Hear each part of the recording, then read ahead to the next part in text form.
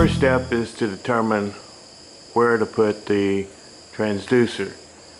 Now I prefer to use the scupper holes and not an over the side arm for this install. So when you look at the bottom of the Slayer 10, there's several holes. Both the rear and center pair of scupper holes appear to offer a reasonable protection for the transducer. Since our DIY cart utilizes the center pair of scupper holes, we'll install the transducer in one of the rear scupper holes. As you can see, the Lowrance transducer needs to go forward, and so when we put it in the scupper hole, it will be pretty much protected in that configuration. For this installation, I chose to use the Lowrance scupper hole transducer mounting system instead of one of the over-the-side transducer mounting arms.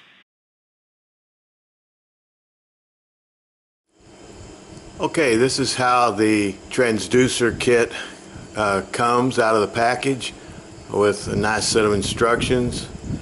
What we have to do is mount the transducer using the bolts and nuts and washers that came with the transducer to the bottom arm of the mounting kit. Alright, one of the things that's not clearly shown on the instructions is to place the mounting bracket for the transducer in between scupper hole mounting kit piece right here. On the inside, you'll put two serrated washers that come with the transducer on either side of the mounting pedestal here. Then comes the bracket, and then on the outside you have two rubber washers on either side, then a flat washer, and then the bolt and the nut. You place the plastic threaded rod, screw that in, and I've pre-measured where to clip it off, otherwise you're threading the thumb screw down a whole long piece of plastic threaded rod. Put your bottom piece on, that's where the cable goes through, or the transducer cable, and you put this next piece, and note that there's a cutout for the transducer also, cable also. Then you put on the foam and push it into the hole where it's watertight. Then you put the top plate on, and there is a place for the transducer cable to come out, and then you put the threaded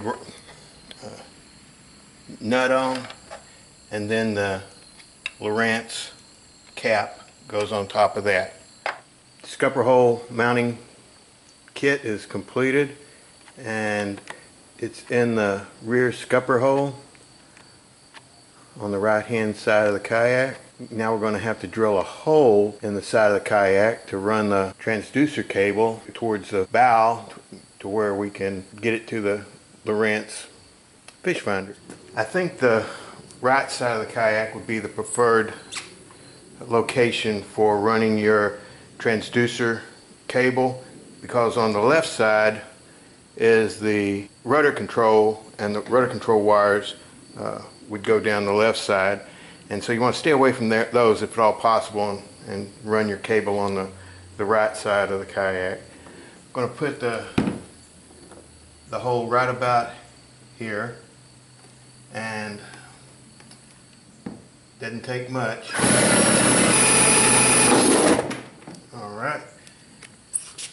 Now if you can retrieve the little piece that drilled out, you might save that, because you never know when you might need just a little bit of the kayak material for repairs, gouge filling, etc.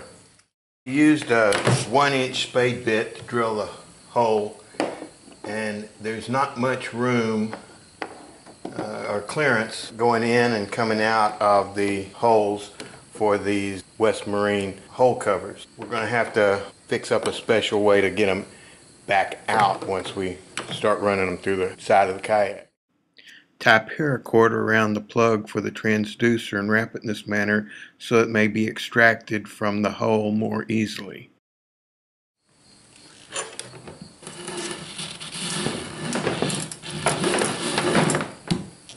Okay, here's the piece we wrapped. Well, it wasn't the second go round, it was about the third or fourth. I had to enlarge the hole just a little bit, but I got it through. And now we're going to make sure we have enough to where we can put it up to the Lowrance.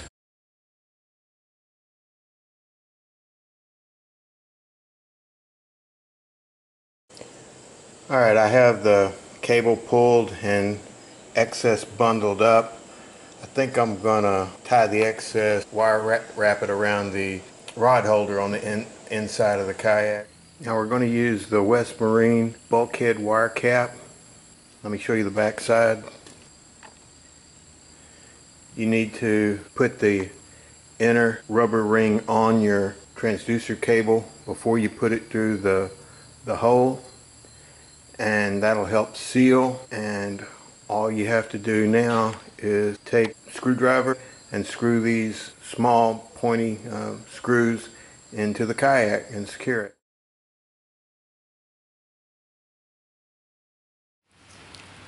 Well, thanks for watching. Be sure to subscribe, and may God bless.